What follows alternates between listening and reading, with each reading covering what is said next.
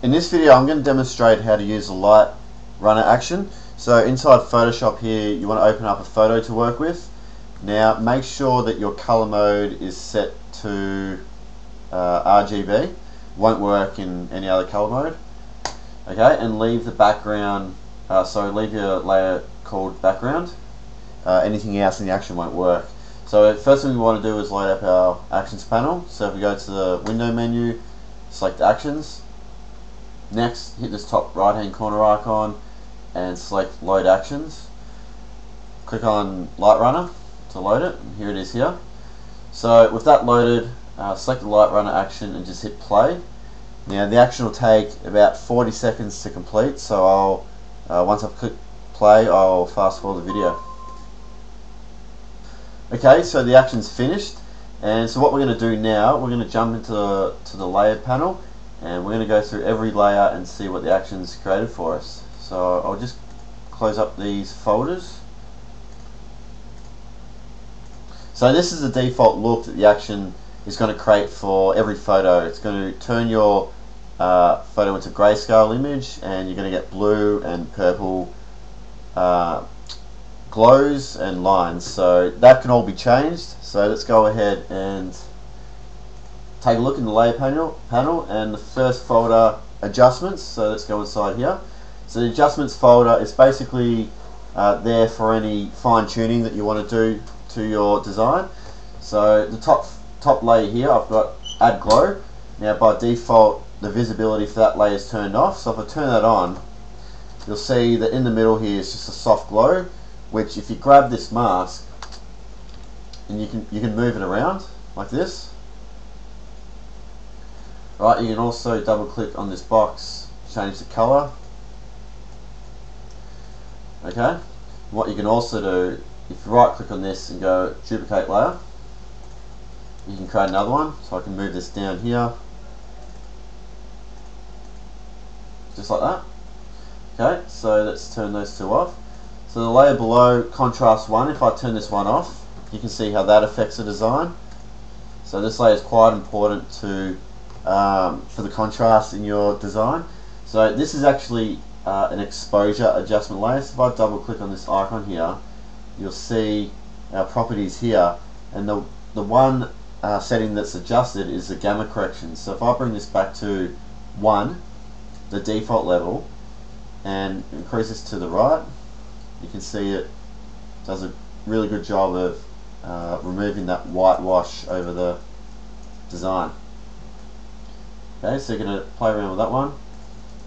Layer below, contrast 2, this is just another contrast layer, helps remove a bit of the wash. Layer below is color / saturation. So if I double click on this icon here, brings up the hue and saturation properties panel. So by default the color saturation is boosted to +35, so you can bring that back down if you want. But that's the default level. And what you can also do, if you opt for your photo to be black and white, right, you can just grab this panel, this slider here, and drag this around to quickly change the colors, just like that. Okay, so you only really want to use this slider if your photo is, if you want it black and white. And where that setting is, if you go down to the bottom here, this black and white layer, if I turn this one off, you'll see it's brought back the original colors in the photo. So by default, when you've played the action, this will be turned on. Okay, so what you can also do with this one, you can also adjust the opacity. So if I click on this, the word opacity, click and drag to the left, I can bring the opacity for that layer down. So you might want it, at about 50% opacity. We'll leave it there. So there's those few layers for you to experiment with in the adjustments folder. So next is our light runner folder. So I turn this visibility off. You'll see that that's where all the glows are. Okay, and you'll notice on the folder is a mask. Now at the moment it's filled in white, so it's all visible. So if I just fill this black, you'll see it's removed it all. But if I grab a white brush and I brush into this mask, I can reveal that glow wherever I want it to appear. Okay, and if you hold down shift and click on the mask, it will hide it. So it's like a quick preview of what it looks like hidden with it on. Okay, so I'll just hide that for the moment, and let's go inside Lightrun folder. So the top folder here is called Motion Light. These layers are basically blurs, directional blurs. So if I just move this whole folder around, you can see down here, you can see that there's a vertical blur and there should be a horizontal blur. You can just see it there in the mix. So these blurs will appear in the highlights of your photo. So I'll just move that back to its original position. Let's go inside the folder. Okay, so there's 3 layers there. You can move them around individually if you want. There's a mask on them again as well, and on the Motion Light folder. So now I can fill this black, the whole thing, and I can again just brush in where I want that to appear. Alrighty, so next folder down is Glow Particles. By default, if you go inside the folder, there's only one of the layers turned on. Okay, so Soft Glow Particles 1. If I turn number 2 on, you'll see what that does. Now the way I like to use this layer is if fill this mask black, okay, and I want to brush in some areas where that stronger glow can appear. So if I just hold down shift to hide it, I can get a quick preview of where I might want to brush it in. So down here on his wrist, on his neck here, maybe a little bit around his hair. So if I just turn that off and start brushing in white, I can brush in those details and around his hair, just like that. Layer below, glitter. If I turn that one on, you can see, if I just zoom in here, you can see the very fine dots, which are good to use in areas. So you can again use the mask and brush in where you might want it to appear on his hair. Usually looks good around the highlights of your photo, so around these really bright points. So you can experiment with that. Folder below I've called Glow Boosters, so you can turn this one off to see how that affects the design. So it just adds a lot more glow to it. You can go inside there and play around with these layers individually. Folder below is the glow lines. If I turn this visibility off, you can see that it just adds all those lines. You might not want them on, but just by default I've left them turned on. So if you go inside here, you've got the individual layers, you can move them around. Okay, now if you want to change the color of these lines, see this text here called Outer Glow, just double click on that and it'll bring up the layer style dialog box. Now if you just click on this blue box here and change the color, just like that.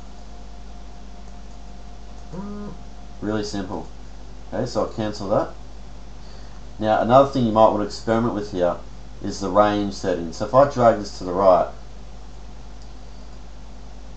you can see that if I drag it to the right there, it creates a much thinner line, much less visible. If you drag it to the left, it thickens up and it brings in details in different areas, like up in the top here.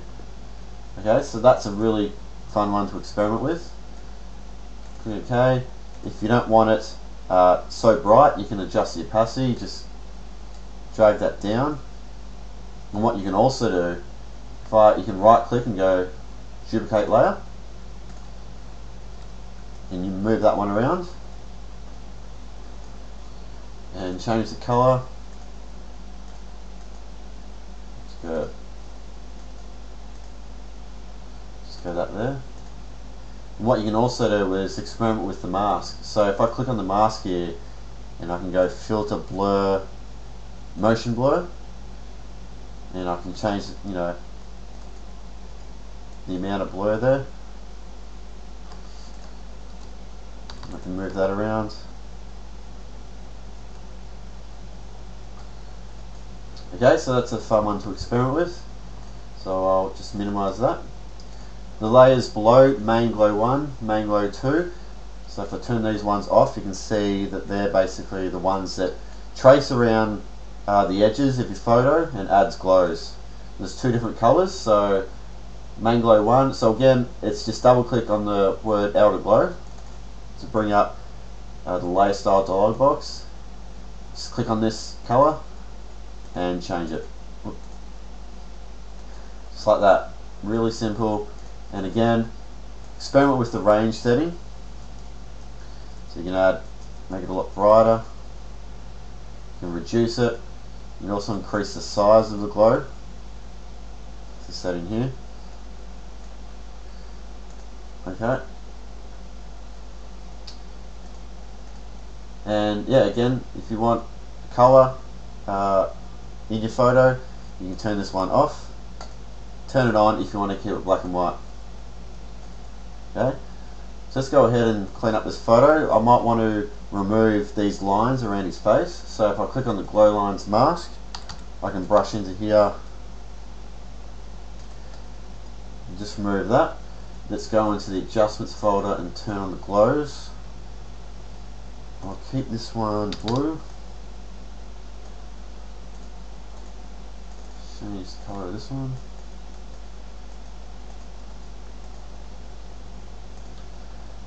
Okay, when you're happy with the final look, you can flatten it all, so just onto one layer, and what I'll do, I'll just reduce the size to about 800 pixels, and finally let's just sharpen it. And there we go. So next up, I'm going to open up a new photo and we're just going to run the action and try and create a cool design out of it. So here's the next photo that we're going to work with. So I'm just going to open up the actions panel here and click play on the light runner action, and I'll fast forward the video to get to the result. So here's our default look, and by looking at it, there's quite a few things I want to change. I want to give this design a red and orange color range. I want to remove a lot of these glow lines. I'm going to change their color. I want to add a bit more detail into the background. So let's go ahead and jump into the layer panel. I'll hide this. And firstly, let's take a look at changing the colors of these glows. So I'm just going to go into the main glows, and I'm going to pick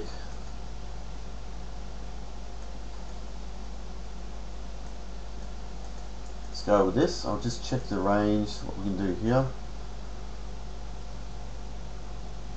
maybe about there. Main glow 1, let's change the color of this. Let's see a red, orange, leave it at that.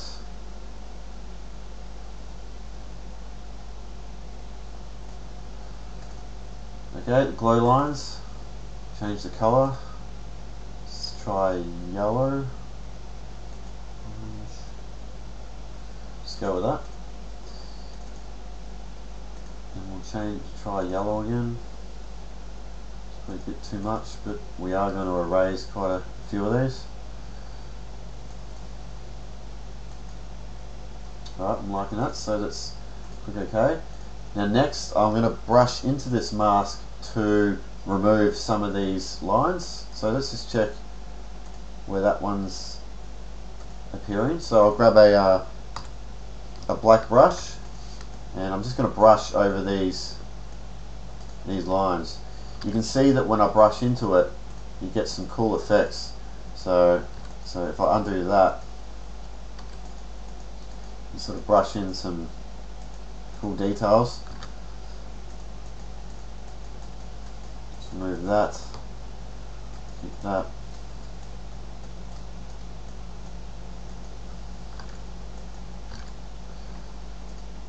glow lines 2. Let's remove this one, that.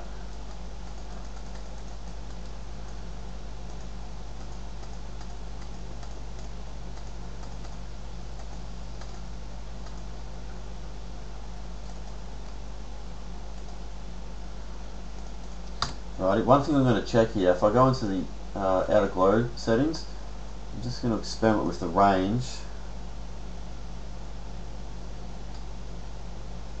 You'll see if I lower the range right down, it's bringing out some interesting details in the background, these little glow dots. So I might keep that on. Might turn the spread of the glow down. See, you can see that it's created much thinner dots, so leave that around. Let's just try one like that. Now what I want to do is remove some of these dots, so let's go into the mask and let's brush them out where we don't want them to appear.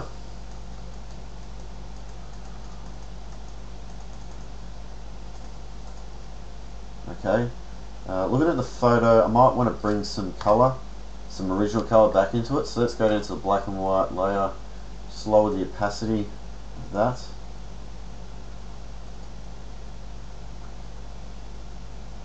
That'll do. Okay, let's check out the glow boosters. Let's turn this on and off and see how it affects the design. Quite like that the way it is. One thing I might quickly experiment with, if I just duplicate one of these glow line layers and I'll just move it across, and let's add some of that blur.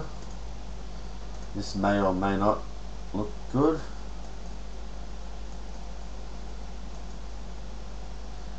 Yep, that's looking pretty cool, so we'll leave that. Glow particles, let's jump in here. Now we'll turn on glow particles 2 and see what details we can potentially brush in.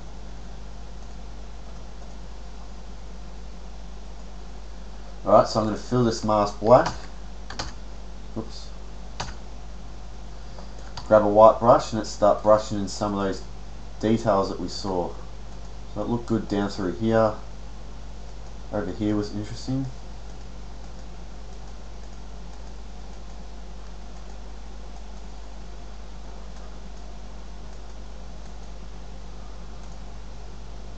Alright, let's turn on the glitter and see where we could brush that in.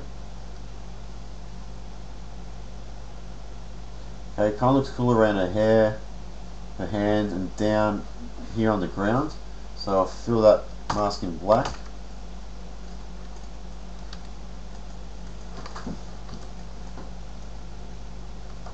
Start brushing.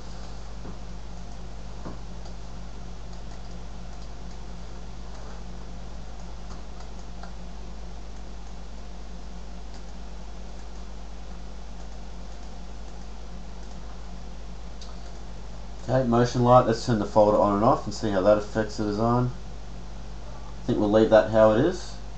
Color saturation looks good. Let's have a look at the contrast, turn that on and off. Leave that on. Let's have a look at the exposure. Bring the gamma down. I think the gamma is about right.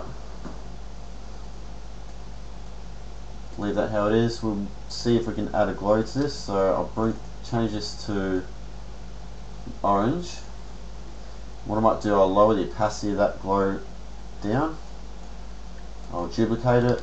Let's move this one down here. Alright, I think we're done here. So let's hide the 3 folders that build the look. So there's our original, and there's with a couple minutes work. And that's it. Thanks.